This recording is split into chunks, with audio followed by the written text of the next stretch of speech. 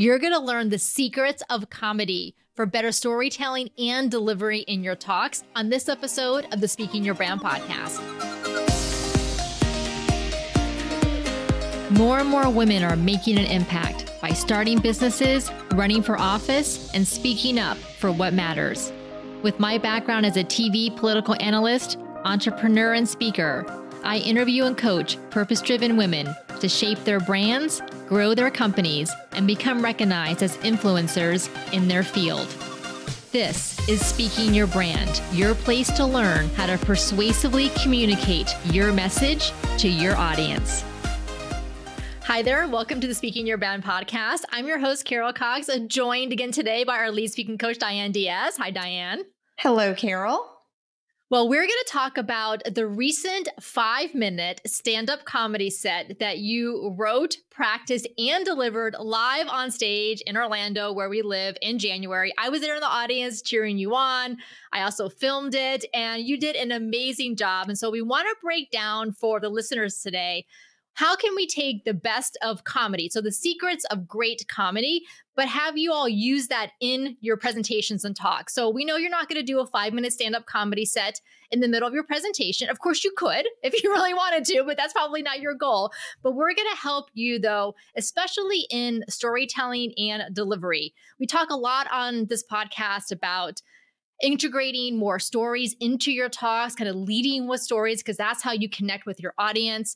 We also do talk about incorporating humor into your talks because it helps you to bond with your audience and the audience to bond with each other. Plus, it helps to relieve tension, maybe if you have more of an emotional story or a story that kind of has that emotional resonance to it, and how can you incorporate humor and also just feel more comfortable in your delivery. Now, Diane, as we're working with our clients, what are some of the things that you hear from them, especially around incorporating humor into their talks? Probably the biggest thing that I hear is, I'm giving a serious talk, so I can't be funny. Because, I mean, of course, if you're talking on a serious topic, maybe you're sharing a story about an illness of a loved one or your own illness or something you've been through, and it doesn't feel like it lends itself to humor. But there is a way to do it. So that's probably the biggest thing. And then sometimes clients will say, well, I'm not really the funny person, so I don't think it would be funny. That comes up a lot as well. And we have some strategies for those of you listening who you're never gonna be a comedy person, right? That's not your personality, and we want you to lean into your personality and who you naturally are. But there are things that you can do in your talks that will help with adding humor that feels like you as well, but that provides the benefit that comedy does. So we'll mention that as well. The other thing that I hear a lot from our clients too, Diane, is that they either say like, well, I'll be funny in the moment, or kind of like things just kind of come up and I'll be funny in the moment, which yes, definitely happens. And that happens to me. And I know it happens to you, Diane, all the time. So you can still do that in your talks. We want you to also pre-plan a little bit of humor as well, especially during certain parts of your talk. The other thing that we hear is that they're not sure how detailed to make their story. So what to keep, what to leave out, what's going to have the most impact on the audience, or how to tie things together, like how to tie it all together to make their stories make sense in their talks and where to include the story. So that's what we're going to talk about today. We're going to dive into Diane's experience writing and preparing for and delivering this 5-minute comedy set and the takeaways that you can leave with as speakers for your next presentation or talk that you're giving. We're also going to talk about how Diane felt about delivering her comedy set versus the improv class that we took 4 years ago. And so we're going to strong opinions on that, everybody. Yes, very strong. So we're going to talk like what are the benefits of each, and whether some people like one versus the other, and why.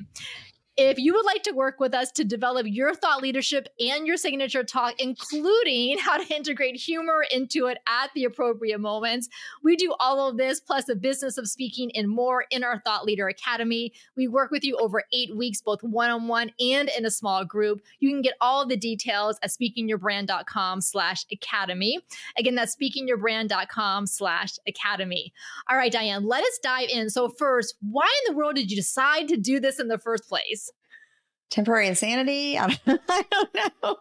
No, you and I went to see this show, The Empowering Night of Laughter, last year. And it was the same thing, 9 women comedians who are just regular people doing comedy sets. And we loved it. And then you said to me, "You're funny. You should do this." And I said, "Oh, I don't know about that." And then you said, "I'm going to sign you up." And I said, "Oh, don't do that." But then I started thinking about it. And about 3 weeks later, I think is when I signed up, because I kind of did want to do it, but I just needed to talk myself into like, no, you can do this. So then I signed up. And I wanted to do it because I personally love comedy. So that it had that element, but also because I am a speaker and I am a speaking coach, and I wanted to kind of practice what we preach, which is to get outside your comfort zone with regard to things that push you to feel more comfortable on stage and so on. And I wanted to experience that myself and also be able to share that experience like we're doing right now on the podcast and with our clients. And I wanted myself to also get those benefits from it. Yes, and I know that you love watching comedy because you'll oftentimes tell me about comedy specials on Netflix that you've watched and you recommend them. We actually went to see Eliza Schlesinger here in Orlando. What was that, a year ago or somewhere around there, right? I think so. Yeah. Yeah. I think it was in February. Yeah. So that was a lot of fun. Yes. Yes. And I am obsessed with comedians. I watch comedy specials on Netflix. I've watched all of hers. I've listened to comedy podcasts. I listen to hers, but I listen to other comedians' podcasts as well. I just love to laugh. And so I'm always attracted to anything comedian related, especially women comedians I love. And this is why I encourage you to sign up, because I wouldn't just tell anyone that. Like I clearly knew you had the interest and the ability to do a great job at it. Yeah. All right. So let's talk about this. What makes something funny? Like obviously, when we hear someone tell a joke or tell a story that has something funny, like we'll laugh as the receivers listening to that. But what makes something funny? I think there's a lot of things. Now, obviously, I'm not a professional comedian, but I think what makes things funny is true stories that are just, something that happened to you in your life. So my comedy set all revolved around my mother, who grew up during the Depression as the child of immigrants from Italy. And so she was very thrifty. And so then she inflicted that upon my sister and I. So anything sort of true that also is relatable to the audience. Or if whatever you have that's relatable. So for example, if you're going through menopause, anyone in the audience going through that, or if you're a parent, anyone who's a parent. So things that are relatable, that are pulled from your true life, experiences that you've had, mishaps that you've had, things like that I think all of those things someone in the audience can relate to and see a kernel of truth in for themselves as well and can identify with it. So I think that's sort of generally what makes things funny. I think what doesn't make things funny is like if you're making fun of other people or things like that. I don't really like that type of humor. So I think that's like sort of like, as comedians would say, kind of hacky. It's like, oh, that's not really funny. It's just, you're not even trying. But if you can find the humor in those everyday experiences, that's the kind of stuff I love. Yes, I so appreciate you saying that. It is true. There are definitely comedians out there who do make fun of other people or other groups of people, whether it's punching up or punching down. I don't like punching, period, whether it's up or down. So that is definitely not the approach that we would take. And I like this idea of relatable experiences because it is kind of a mass audience, right? Comedy is for a mass audience, even though there are niches within it, but also that kernel of truth, because there has to be truth to what the comedian is saying, truth really about themselves and how they reacted to a situation or how they experienced something, right? It's not necessarily a truth. It's a truth about the world, but really it's a truth about themselves. Exactly. And the truth about yourself that like when I did the set, you can sort of blow it out a little bit, meaning make it a little bit of a bigger deal than it was, or, embellish it a little bit. Obviously, you're not lying, but to make it funny, right? Because that's where the humor is. It's like, this thing was ridiculous. Let's talk about that. Well, and the ending of your comedy set was very much that. So we'll share that at the end of this conversation, but we'll include a link in the show notes. Diane posted her 5-minute set on LinkedIn. Mm-hmm. So we'll include a link to Diane's post so you can go watch the video after you listen to us here if you want to watch that. All right. So let's talk about actually writing the set. Mm-hmm. So you only have 5 minutes, which it can be a lot of time, but also not a lot of time. So how did you approach that? Yeah, it's really hard, I think, for me as someone who speaks more in what we'll call the long form. So, 45-minute talks, hour-long talks, to really condense it down. It's similar, I guess, in that like if you're doing a TED Talk and you have to really make it tight, but even tighter. And there's not a lot of time to flesh out a story in a 5-minute set. You've got to do like the ideal story ingredients. You got to set the scene quickly. You got to give them the goods quickly and then get to whatever the punchline is. So for me, honestly, once I signed up, I immediately started jotting down ideas, right? Of like things that I could think of. And I don't know why my brain immediately went to things about my mother. I guess because the stories are so bananas that I was like, well, this would make good material. So I just immediately started jotting down these ideas. And, so like looking through your life, whatever you've experienced, or if you're in some industry and there's just crazy things about it, crazy sort of like, I guess, stereotypes about your industry that I was like, well, that's what I experienced. So that's how I found material, is looking back in my experiences I went through with my mom, things that happened when I was a kid. And that's sort of what I pulled from. So that's where I started, is this huge list. And then I looked for common sort of themes. And that's how, like, when I looked through everything, I even had some stuff about me being over 50 and things like that. But the biggest chunk of material that had commonalities was around my mom. And so that's how I kind of settled on, that's what I'm going to talk about. And it's super funny because, she's this little Italian lady, and I just find a lot of humor in that, right? So just her life was funny. And so that's how I started putting the pieces together of what would end up being my 5-minute set. And you mentioned about how everything needed to kind of connect together. So we think about the through line, and you need a really strong and clear through line for a talk, whether it's a 45-minute talk, a 10-minute TEDx talk, or especially a 5-minute comedy set. So like you said, like how you may have all of these different stories or jokes or funny situations. And even though they're all funny in and of themselves, like you said, you're not just stringing together joke, funny story over 5 minutes, because they have to connect together. Yes. I was looking for, I think if you're a comedian and you're doing like a Netflix special, they don't all necessarily have to connect together, but oftentimes the comedians will have the callback at the end. So it does wrap it back around itself, but everything in the middle might not necessarily connect. But in a 5-minute set, I don't have time to do that, right? I have to really, it's got to be super tight. So I sort of tried to tell a story through each point that I was sharing and literally paint a picture, which I feel like it did. I feel like I sort of set a scene and the audience could follow along with what I was sharing, and then to the culmination of that. So that's the strategy that I used. Yes, I completely agree. And you did a great job at that. And I think about some of the other women who were on stage that night. And again, these are all amateurs, right? No one is a professional comedian. And a couple of the ones I remember is one woman, her focus was on being short, because she's a 4'11" so good, yes. And all of the short women in the audience, I'm only 5'3", were like, yes, we could talk about relatable experiences. We could totally relate. Yes. But her whole 5-minute set tied to that. Like that was her through line. She didn't go off and start talking about something completely different. No, I love that. Yes, I think even if you aren't a short person, you probably know a short person. So everybody can easily connect to it in some way.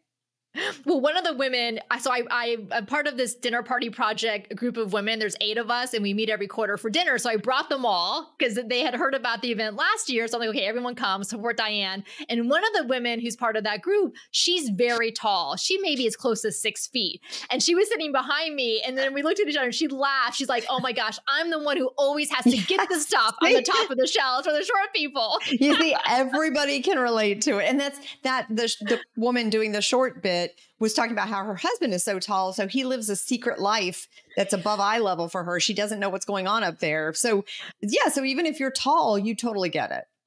And so you see how memorable these things are, right? Because they're stories and relatable experiences. All right. So, so you're kind of going through the different stories and experiences that you can share. You settle on the through line, growing up with your mom being thrifty and kind of like how that came about for different situations for you and your sister. So then, so you have an idea of what your set is. Then how do you start practicing and going through it? That's a good question. So my strategy for that, well, first of all, I'm the type of person that no matter what kind of a talk I'm giving, I don't like to over practice. So I knew I wasn't going to really practice until closer to the date. And I think for some people that might not work, but for me, that's what works because I don't like to get too much in my head about it and then freak myself out and then I'm a wreck. So what I tried to do was craft my set, sort of like make an outline. And I used this resource, the goldcomedy.com, and it's put together a 5-minute set. So it's like a 5-minute set for beginners.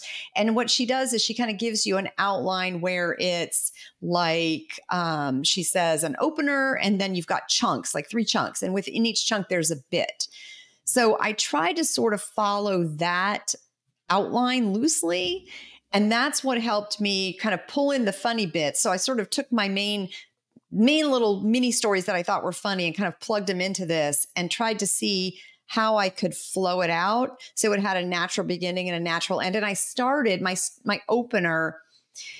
One of the ideas is to be self-deprecating in the opener. So you make it about you, not about someone else. And then that gets the audience on your side. And then you start to lay out the other bits, right? So my opener was, where are all my thrifty folks? Well, I'm thrifty, but I can't help myself. I get it from my mom. So then that launches me into the things about my mom. So that was the strategy so once I had that basic structure of it, then I sort of said it out loud to myself, kind of see where I am timing wise. And then I'm like, okay, well, now it's obviously not going to be 5 minutes, it's over, but let me get the main jokes kind of fleshed out. And then once I started practicing, I could see where the timing was. So that was kind of how I went about that. And then, so you managed to figure out, okay, here's where the 5 minutes is. Now, how did you remember it? Did you did you script it? Was it just an outline, but you repeated enough that it kind of ended up, was your final delivery, do you feel like word wise was very close to what you had been practicing?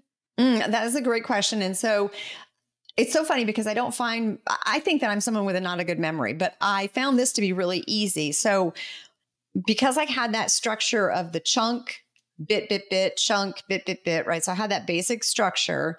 What I did was I looked for the main idea of each sort of, let's call it joke that I wanted to tell.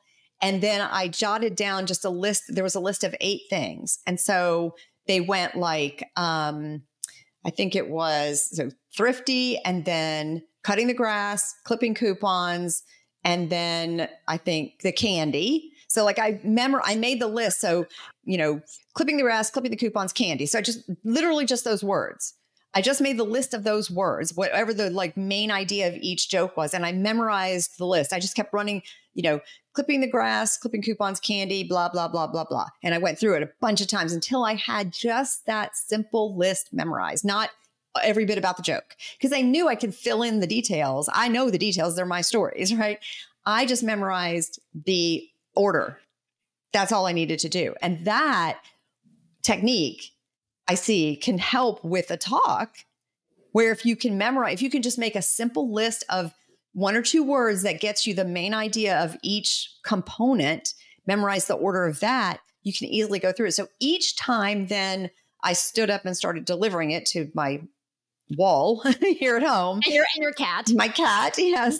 Each time I did that, sometimes I'd have to search around like up at the ceiling, like in my mind, right? Looking for what is the next thing. But once I kind of got into the flow of it, because I knew the order, it was easy. And then it was easy for me to move from one point to the next, because as I'm wrapping up the one point, I know what comes next. I'm thinking about what comes next. And so it was easy to keep moving, keep it flowing, not really have to stop. And I didn't have to look at any notes because I knew the order of everything. Yes, it reminds me that we are preparing for our 3-day in-person retreat that's coming up at the end of February. And we've had some Zoom sessions with the women who are going to be attending to help them kind of prepare what they want to practice and then the speaking segments they want to film on day 3.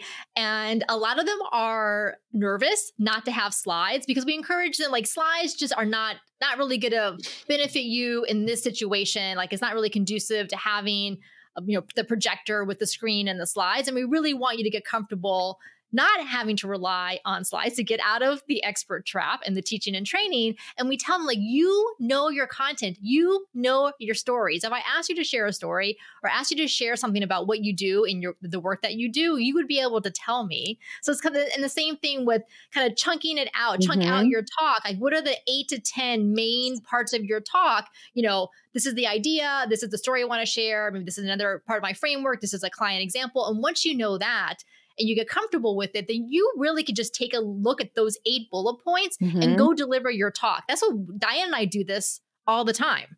Yes, that literally is what made this so easy for me. I took a little piece of paper that's really just a page out of my tiny little notebook here. And I wrote down the 8 things, and then I folded it so that it was all in one little spot like this. And then I would just carry it around with me wherever I was going. And then I would keep looking at it, and I put it in my pocket during the set just in case, but I didn't need it. Because I knew, I mean, it's only 8 points. It's easy to remember those 8 points. All right. So you're practicing, you know, you're chunking it, you kind of memorize the, you know, the order based on these keywords. So now you're there on the stage and you're delivering it. One thing that I noticed that you did a great job at, as well as the other women too, is acting out the stories, acting out the scenes. And we talk about this all the time. When you're on stage and you're telling a story, most of us naturally gesture. Like that is just what we humans do when we're making points. And some of us are more gestury than others, and I know I am. But also, like, you will find, if you don't hold yourself back, that when you're telling a story, you naturally want to act out the movements. It's just like part of us being human. And I feel like so often we feel like that's not acceptable or not appropriate, and we kind of hold ourselves back, but it's actually the opposite. Embrace what you naturally want to do, but then practice also doing it. And Diane, I know you did that in your set. I did. And I made myself, when I was practicing at home alone, go through it as if I'm in front of people telling these stories. So I literally acted it out at home, because think about if you're reading a book to a child and you're saying, and then Goldilocks came in and she said this, and then the bear said this to her. That's boring. But if you said, and then the bear said, I'm going to eat you, that's like and then do your body like that. That's funnier and it's more interesting, right? So my stories aren't even that funny to me, but when I started acting them out, I thought they were hilarious. And even my boyfriend, who's heard these stories a zillion times, seeing me do the actions, like when I'm imitating my mom bending over, cutting the grass, and I literally put my butt towards the audience, which I just think that's funny because it's ridiculous. So acting it out makes a huge difference. So I agree. When you get outside your comfort zone and you let yourself do that, the audience is going to be more on your side. They're going to be more into the story that you're telling or whatever you're sharing, and they're supporting you. So you have to really be able to kind of get in there and do those actions that make it more interesting. And along with the acting out the scenes, and you did this, and most of the other, I think maybe all the other women comedians did, is audience engagement. Yes. Naturally, like you said, like, who are all the my thrifty people, yes, or for all of you other, short women out there, or whatever it happened to be. Kind of like you, again, like we oftentimes stop ourselves from doing what just seems natural and normal that we want to do. Like, ask the questions of the audience, see who else is in a similar situation as you. Yes, that's a good point. And it's funny because when I was on the stage, because the lights are in my face, I couldn't really see anybody if they were nodding, gesturing. Now, when I watch the video back and I can see some of the audience from behind, I see this one lady in the corner nodding at everything I'm saying because she's relating to it. But while I'm up there, I can't see it. But what I can sense is the laughter. So I know, or when I was explaining about you'll see when my mom with the toilet paper, and I heard a collective like, oh, so now I know I've got them, right? So you definitely have to get into it, act it out, let them be part of it, get them involved in it, because that's when you know you're being successful. The other big part of comedy, so we kind of have, obviously you have the material, so the content itself, the words, you have the delivery of it, acting it out, using your body. Timing, as we know, is also a huge component of comedy. So tell us a little bit about that, Diane. Yeah, so the timing is important. So first of all, the overall timing, in that you only have 5 minutes, and that's really hard to cram in story and tell story and get laughs in 5 minutes. Very hard. So you have to know how to cut things and what to cut that doesn't take away from the integrity of the joke, so that you can still get people to laugh and gives them enough information that they can get the context of it. So that was really hard for me because I tend to be really long-winded. And so I could go on and on about these things. So I had to figure that out, but also the timing sort of from joke to joke, because and this is the reason why you want to make sure you're cutting, because you don't want to just ramble through it, because it's not funny when you just rush through saying funny things. That's not funny at all. There has to be time when you can pause for emphasis. So when I was telling certain things, like my mom would cut the grass with scissors, right? So I could really pause to give it emphasis. So that's sort of the timing component of within the context of the overall time you have, and also from joke to joke. So you're not just flying through it and then the audience is like, what just happened? I don't even know what to laugh at, and you want to also give them time to laugh so that you can let them do that. And then that energizes you. Oh, excellent point. Yes. About having those pauses, strategic pauses, but then also pauses when you are hearing a reaction from the audience. And the pausing, like you just said, and my mom would cut the grass with scissors, because now the audience is guessing. Yes. Right. In that second or two in between with the pause, they're guessing, like, what did she cut the lawn with? Right. Lawnmower. I was thinking like a lawnmower, but no, that was definitely not it. Yeah. And I think it also demonstrates my feeling about how embarrassing it was as a child for her to do that. So when I'm saying it in a way that is like, oh, you guys, my mom, right. And that I'm embarrassed by that as a child. So they're kind of getting all the feelings that are wrapped around that whole story. Yeah, that was really good. All right. So let's talk about then, before we get into the comedy set versus the improv class and your very strong feelings about that, how about managing nerves? Now, you told me beforehand that you were not nervous and that you loved the experience. So what would you say to listeners who, whether they're doing speakings or they decide to sign up for a comedy set, maybe we've inspired them. What would you say about managing nerves? Yeah, so I wasn't nervous. Now, I'm sure part of that is because I am a speaker, so I already have a comfort level on stage. I never mind getting up in front of people, even if it's impromptu. It doesn't bother me. Now, I've never done anything like this before, so I guess if I did say I had nerves, it was really just like, is anybody going to laugh at my jokes? And that I wanted them to, and so if they don't, I'll probably be crushed. So that part maybe. But one thing that I did, and I always like to do this, is whenever I'm doing something like this, that's something new that I've never done before, or something that's particularly big that's maybe like, oh gosh, this is really like high stakes.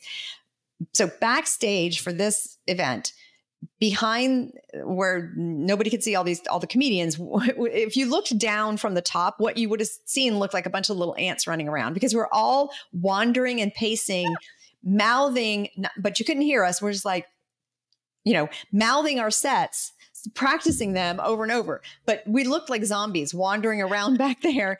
And I think that helped to get out the nerves, because instead of just standing in one place and saying it over and over and over, I'm moving. So I'm getting out the nervous energy.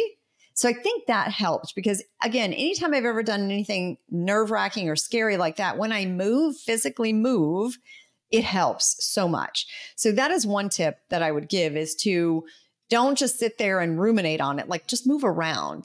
So even if you're giving a talk, maybe you're giving a TED talk, you're backstage, just wander around. Or you can even do jumping jacks or do something a little bit movement related, and it will shake out some of the energy, because nerves are really just energy, and it will get rid of some of that. Yeah, you just have adrenaline coursing That's all through it you, is. and the adrenaline wants to get used up. Absolutely.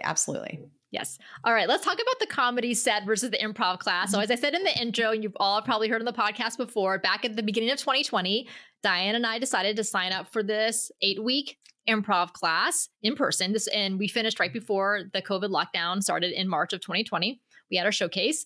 And like we like to say, we hated it. I don't know. I'm not going to sugarcoat it. We hated it. It was love-hate. We hated it. Yeah, we also knew it was good for us. It's like taking a medicine that tastes really bad, but you know it's going to be beneficial to you.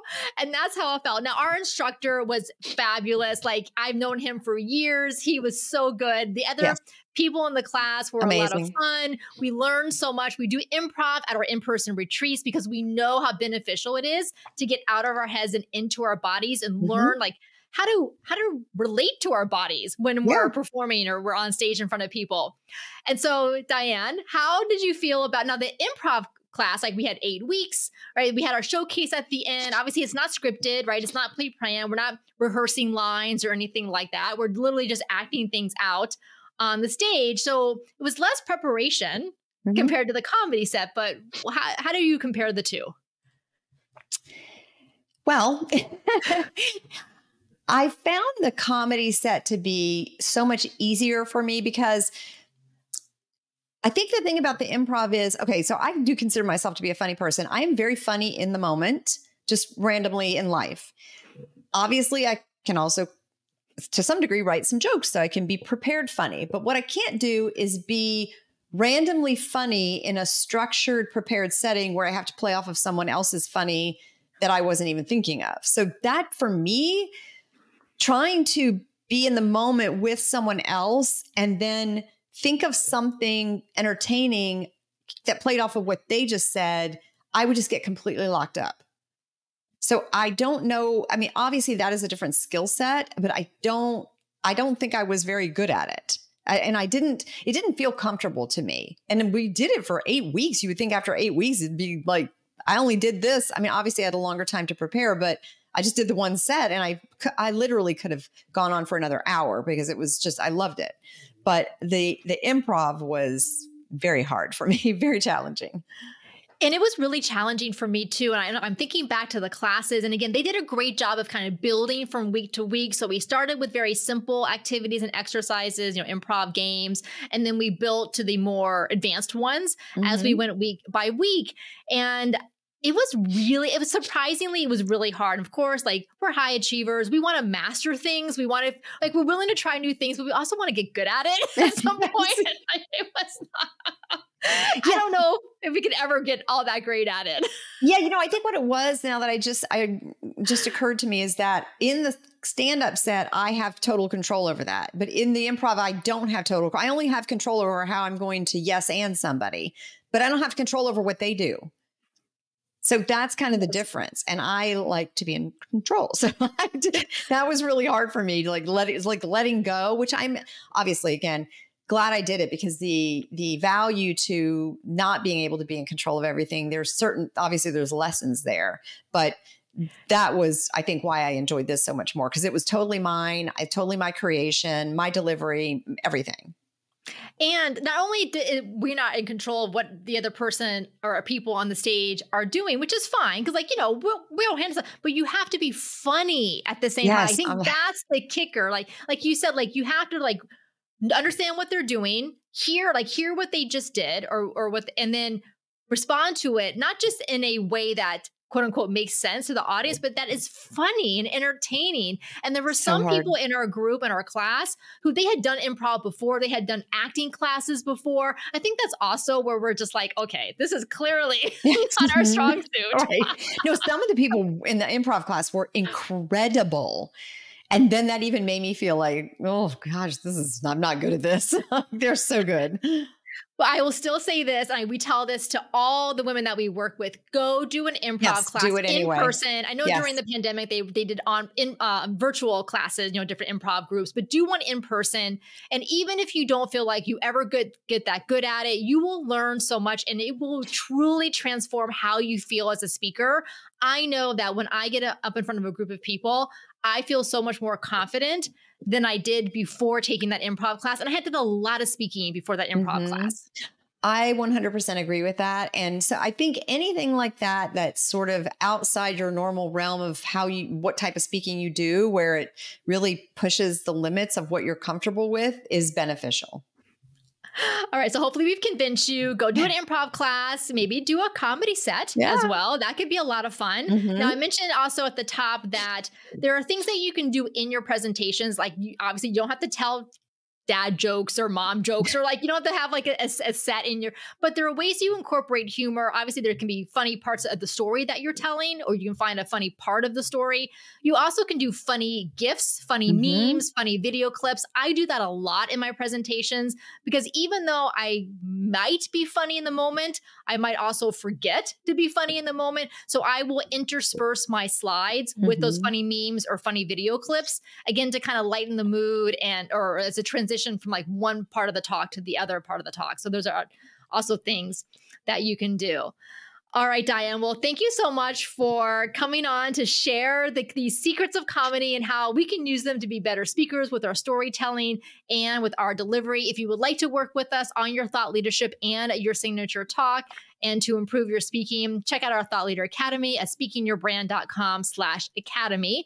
On the next episode, I'm celebrating the 7-year anniversary of the Speaking Your Brand podcast. I literally cannot believe that it's been 7 years. So I'm going to share how podcasting over these 7 years has shaped my thought leadership in unexpected ways, including the book that I'm working on, which the book that I'm working on would not exist without this podcast. That is how much having a consistent content channel can really help you to develop, iterate through, and evolve your thought leadership. So I'm going to kind of take you behind the scenes and share that with you on the next episode. Until next time, thanks for listening.